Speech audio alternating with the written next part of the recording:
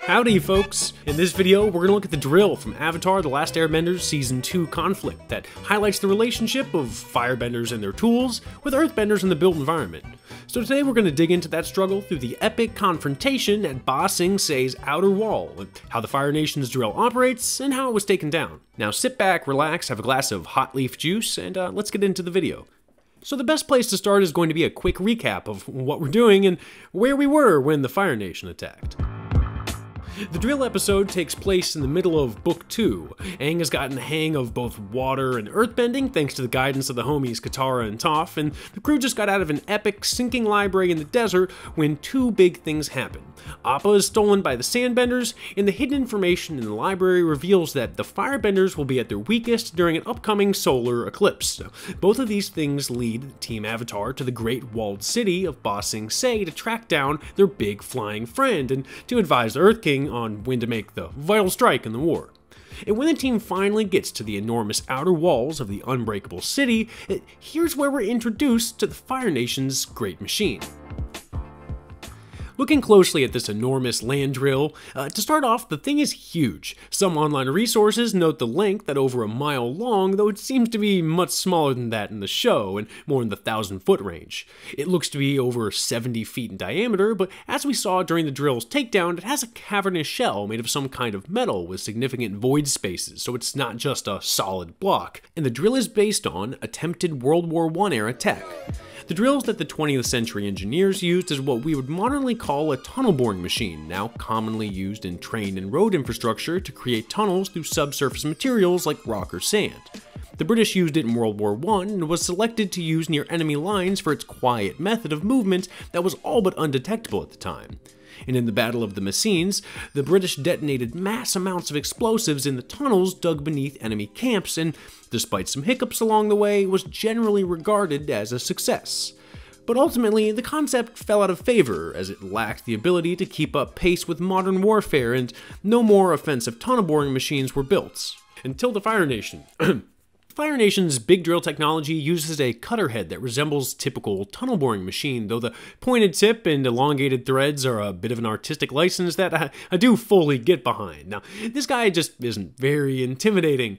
Anyways, the machine caterpillars itself along the sandy desert using massive tank treads that we see while the Avatar team makes their sneaky entrance, and presumably uses these little feet on the side to anchor the drill and prevent rotational motion of the main body in relation to the drill. It also uses a slurry mixture to smooth out the drilling process that also ends up playing a critical role in Team Avatar's takedown of the behemoth.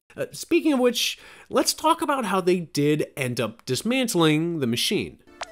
Once Sokka got his hands on a set of schematics for the drill, he quickly identified that one weak point was the series of braces that kept the interior inhabited space separate from the exterior shell, and set Aang and Katara off to try and cut one down. Now, this is one of my favorite bits of engineering from this episode, as these kids figured out that they could reasonably cut the steel braces by using water as a cutting edge and throwing it back and forth using water bending. Now, not only is water jet metal cutting a commonly used practice in manufacturing today, pieces of metal cut this way are some of the most precise cuts that you can achieve. Granted, the water would need to be thrown back and forth at 1,700 miles an hour, and we don't get a Season 3 as the LA Dodgers pick up the two kids in the offseason.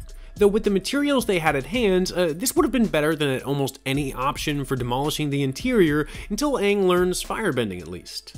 So color me impressed that Avatar's writers threw in some decent engineering concepts into the destruction of the drill. But of course it doesn't stop there. In fact, after lots of effort between the two benders, the braces finally cut, but nothing happens. The top and bottom disconnect and slide past one another, but the drill remains intact. It's then that Aang recalls a lesson from their friend Toph to not just attack with all force at one point, but that it can be more effective at times to strike with moderate force at many points to compromise a larger system. Granted, she was referring to fighting, but Aang picks up what she was putting down. Now, I thought this solution too was just genius. It's a perfect opportunity to bring up the idea of redundancy and indeterminate systems. Redundancy, somewhat obviously, is the concept of having additional members or additional structural capacity so that if one portion of the system fails, the whole can remain functioning. Now, some modern structures do apply redundant load paths, but of course there is inherently an additional cost involved that some project types don't really warrant, so not everything is redundant. And an indeterminate system is the structural engineering jargon that more or less equates to redundancy, but with a more specific meaning relating to the restraint of degrees of freedom at boundary conditions. And if you're still awake, you might just want to take a statics or structural analysis class. So, long story short, Aang and Katara's targeted attack, consisting of weakening the drill from within, does a great job of describing this effect, but it still needed another way of overloading the system, and this is where the bending comes in.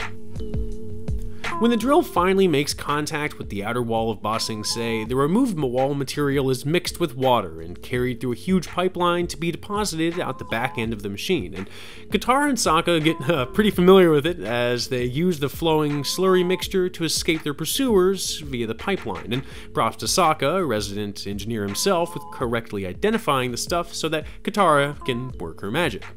Now, for what it's worth, many tunnel boring machines will simply use a conveyor belt to take the mined material out the back of the machine rather than a slurry, which would need water replenishment or recycling, though the use of slurry in drilling is common, especially when operating below the water table or at extreme depths. Its use in this episode to me is to create a nice plot point for our non-Avatar characters. But the final nail in the coffin for the drill is a stone stake that Aang carves during his fight with Azula, and with a sweet dive bomb from on high, hammers home the decisive blow. But for all the analysis we do on this channel, I try to leave alone things like can airbending cut stone and just chalk that up to the mystical powers of the characters that the creators have left for us. If they say Aang's bending can carve up and slam the stake home, that's good enough for me. Now, did all of this have to happen for the drill to be taken down? Like, was this the best way for the drill to be dismantled? Probably not. The earthbenders could have been more effective. Team Avatar could have attacked maybe the mechanical systems rather than the structural systems. And, I mean, it's not the most well-written episode, but I don't know, man. It's on Nickelodeon. It's a kid's show. I can only be so critical. Alrighty, so far we've talked a lot about the drill itself, but it's probably just as important to go into a little bit more detail on the object of the attack, the outer walls of Ba Sing Se.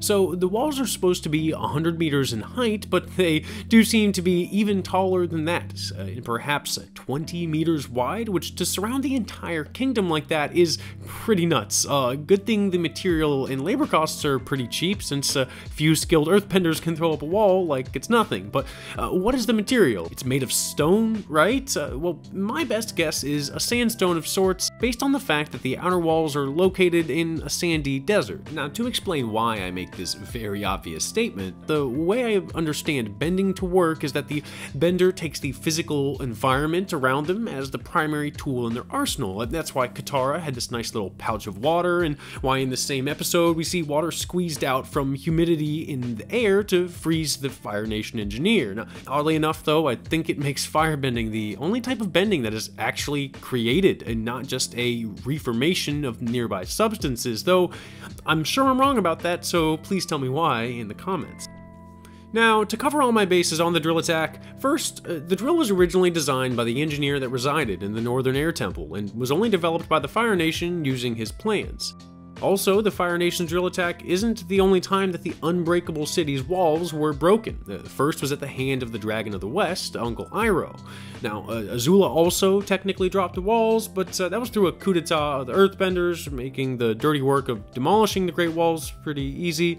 And then Iroh took it over again later with a colossal fire blast, which we get to chalk up to the rule of cool. Now, if you've been watching this channel for any period of time, this isn't the first time I've talked about the breach of a wall. And in the comments of that video, a combat engineer dropped some wisdom, and I'll pour it over to this discussion some things that I think also apply to the walls of Ba Sing Se. The fundamental part of military engineering is you aren't just holding back the forces of nature. There's actually another opposing group of engineers out there who are just as smart as you, and their goal is to cause your project to fail. It's always easier to destroy something than to build it. So you can't just have this attitude where your wall is defending you, your defending garrison is defending you. The wall is just a tool. All in all, the walls of Ba Sing Se hold up decently well, given that there is a defending garrison, though they may have been better off using earthbending to continuously widen the wall or something. Anyways, thanks for watching the On Structures review of Avatar's Drill. As I was researching and writing, though, it was really hard to contain my excitement for the world building of Avatar, so I'll be looking to do another video on it in the future.